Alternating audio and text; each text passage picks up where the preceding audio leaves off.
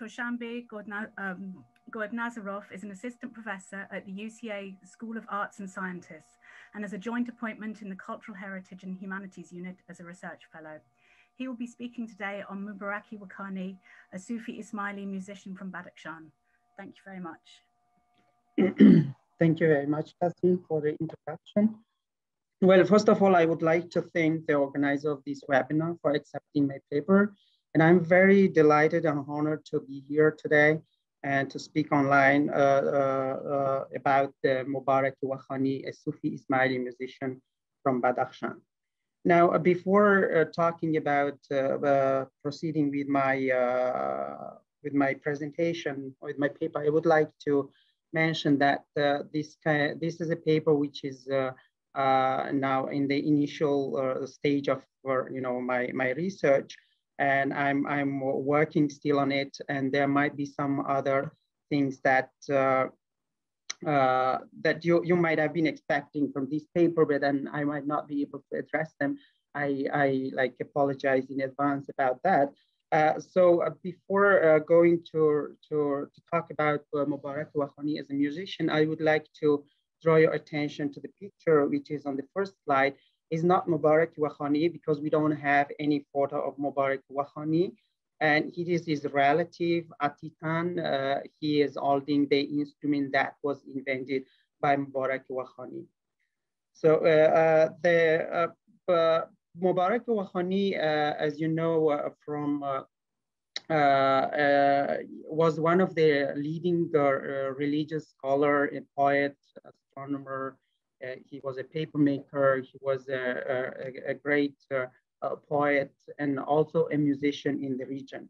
So I'm not going to talk about all his work that he has done and created throughout his lifetime. And here is for some of the attendees who are not familiar with this book. This is a great book about the life of Mubārak-i Wakhānī and his work and his all literature and poetry that he has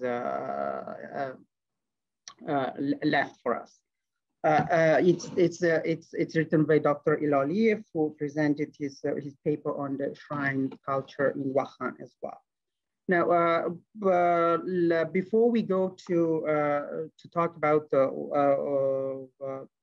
his experience as a musician in the region, I would like to say a few words about Mubārak's life living in Wakhan. His ancestors belonged to, is believed to come from Khurāsān.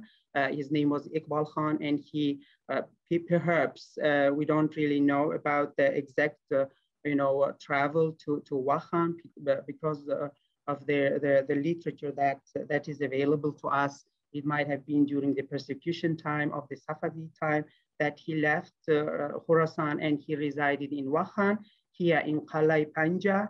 And later, the Mir of that time, the kingdom of the Wakhan, accepted him. And then he was a very knowledgeable person, and he was appointed in his kind of domain there. And then he was because of his work, the Mir kind of give as a gift for him a place to stay, and then he chose this region in a village called Yam. This is where Mubārak-i Wakhānī was born, and I mean, we don't have an exact date of his birth, but approximately around 1833, 1839, and then he lived the entire life in this small village called Yam. Now, the Wakhan, the valley, we need to know that what they have contributed to this musical or kind of experience of this great person in the region. The Wakhan Valley itself is located between the two magnificent high mountains in Pamir to the north and the Hindu Kush to the south. The valley is divided by the river Panj, the main source of Hamudarya, into Tajik and Afghan Wakhan. Historically, this region served as a corridor for the trade routes that were part of Trans-Eurasian network collectively known as the Silk Road. So the Wakhan corridor provided a short passage or safe passage for Chinese and Central Asian merchants between China and Badakhshan. The region is therefore becoming notable for its diverse cultural heritage and is home to many pre-Islamic fortresses and monuments, as well as Islamic shrines and places of worship that Dr. Ilolives talked about in his presentation in the first session, which has been transformed also into museum and today serve as a cultural sites that preserve their sacred significance. Now, traces of this pre-Islamic culture is also notable in the cult or religious practices that people are doing, such as ancestor worship or Mer-Parasti, worship of the sun and the moon. Now, like all these religious diversity in the region, we also have the presence of musical traces in the region, which dates back to pre-Islamic time. So now here I draw your attention to this petroglyph,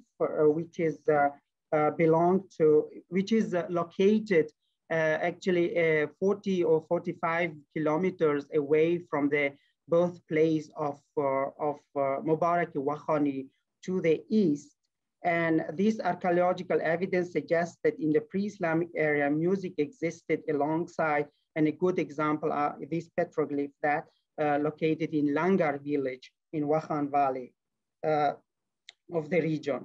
Now, this petroglyph area is a very huge site of petroglyphs. It consists of more than 6,000 petroglyphs that belong to the Epi-Paleolithic time. And some of these pictures are archaeologists, by Russian archaeologists, have shown that there are pictures of the instrument, musical instrument, and that is where people believe that it is the rubab, the instrument that is very prominent and very revered and cherished in the Pamir because of its religious significance.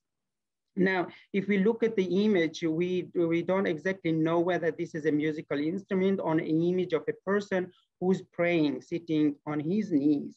But archaeologist Ranov in 1984, when he did his field work there, he considered that this belongs to the Middle Ages of that region, that it's a musical, and he considered them a musical instrument. Now, taking this into account, that is one aspect of this cultural context where, in which Mubārak-i Wakhānī has lived. And then another cultural context that kind of contributed perhaps to his musical life and musical experience is probably the Islamic religious music, or the development of the Islamic religious music and chant in Central Asia. So which, for example, in Badakhshan, that is connected to Nasir Khosrau, which Professor Beben already mentioned about Nasir Khosrau's legacy in the Pamir.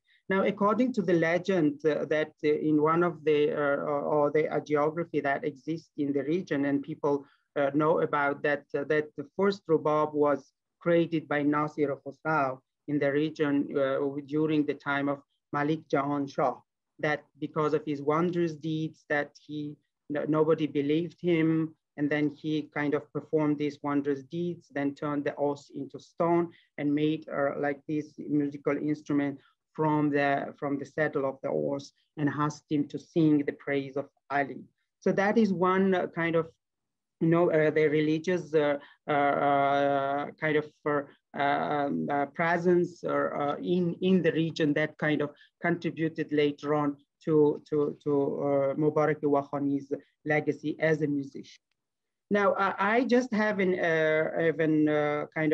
argument that perhaps these musical culture or musical practices were even before Islam in the region, and perhaps Nasir Khosrau has kind of used or employed the musicians in this domain to propagate the Ismaili doctrine in the region. So now this flow of cultural exchange has significant effected on the musical instruments, its shapes, meanings, and sound, and then contributed to the development of musical culture in the region. So now one of the most important aspects of these musical culture in the region is the performance of Qasida Khani, or sometimes it's called also Madiyah-Khani or Madda in the region. Now, as we know, Qasida as a genre of poetry, it's originated in Arabic, in Arabia, and then traveled to Persia, and then it developed to different forms of genre of poetry. Qasida became now only one poem, but it was like about different genres like Bahariya, Khamriya, and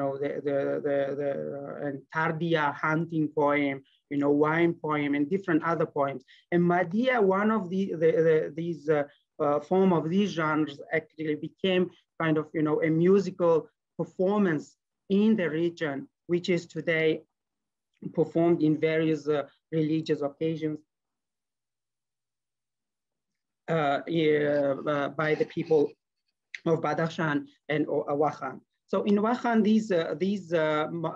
these musical performance, or this musical tradition is called Qasida Khani or Qasaid Khani, which Mubārak-i Wakhānī himself wrote many of qasidas and many of poems that are devoted to the praise of the Prophet, the praise of Imam of the time, and many others.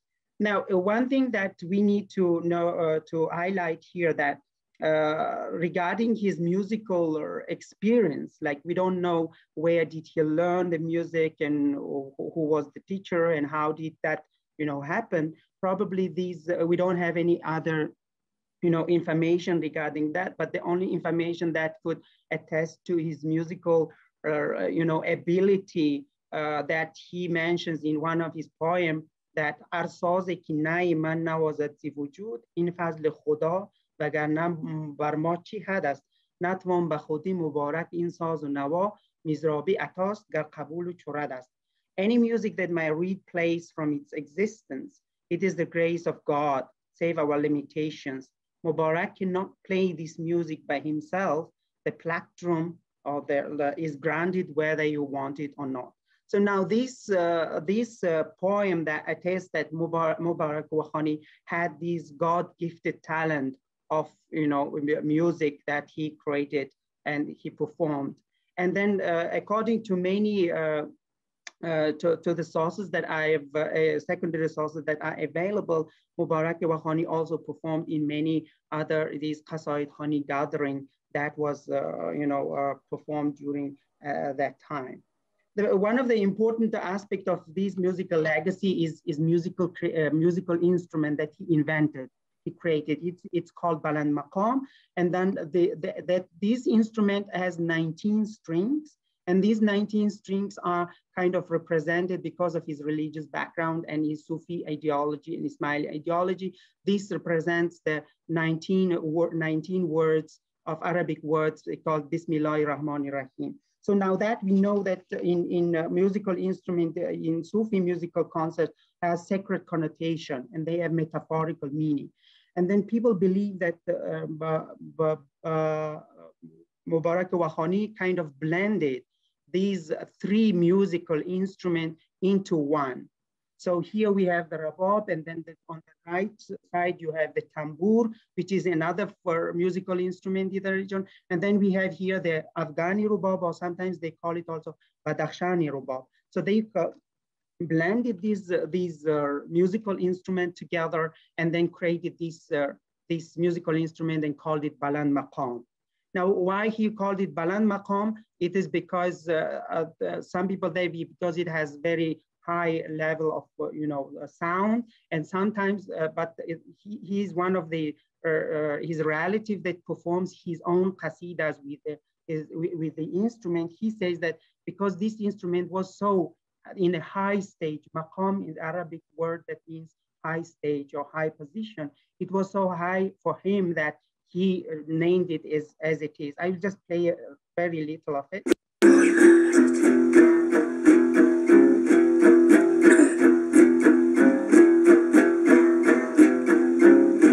بشنو حمدی حلیم خالق جون کردگار جان آن حی و دو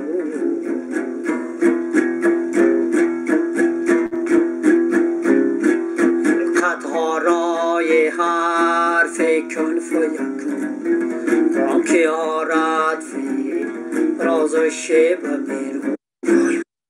This qasida was fragmented of qasida from his from Mubārak-i Wakhānī's poem Risala, Ichihil Dunya, treatise of the 40 worlds, and it is believed to be devoted to the first Imam Ali. So, and then the allegorical side of these, because we have, as I said, that there's so many allegorical meaning to the instrument. The neck of the instrument is like the head of the hupi, and hupi is really a bird, which we also know from the conference of the bird of Attar Nishapuri, which he led all those birds towards the Simur. And then he created, or he made this instrument also as like the neck of the instrument as the head of the hupi. That also is significant for his Sufi and mystical journey. So and then these are the other allegorical things that might have kind of contributed to his creation. That, for example, the Rabab of Pamiri Rabab also has the form of Burak, the mythical horse that has, one form of human and the other form of the horse that took the Prophet Muhammad on the Shabi Miraj of the night ascending to the heaven. So that is one of those cultural kind of background that is contributed to his imagination and to his creation of this Baland Maqam. And then his legacy left a very important aspect that today his disciples are creating different forms of the musical instrument. This is also one of the great son of Mubārak-i Wakhānī, and he is holding an instrument that was created by the father of these men on the picture. His name is Ahmad, and he's in the human form. And that is also relate us to this idea of that when first human was created, the soul didn't want to enter, and then the music was played, and they believed that the rubab was made and played, then the soul went inside the body. And also in Badakhshan, when they perform during funeral ceremony, they also play musical instrument because music helps to elevate the soul and then go. And another musical or kind of craftsman that inspired by these Baland Maqam with the shape of this instrument, that his name is Abdul Mahmad, and he creates this Baland Maqam, but without the 19 strings, but only the seven strings. Now, and we have a new form of these very recent one by Shah Muhammad Puladov that blended this tambour and rubab together, which also forms a kind of inspiration that he got from Mubārak-i Wakhānī and his relatives and his other disciples, that this tradition of musical experience that helps their religious and mystical life to elevate their soul and to be connected with the divine, that today Mubārak-i Wakhānī has kind of left and contributed towards the cultural practice and religious practice in the region.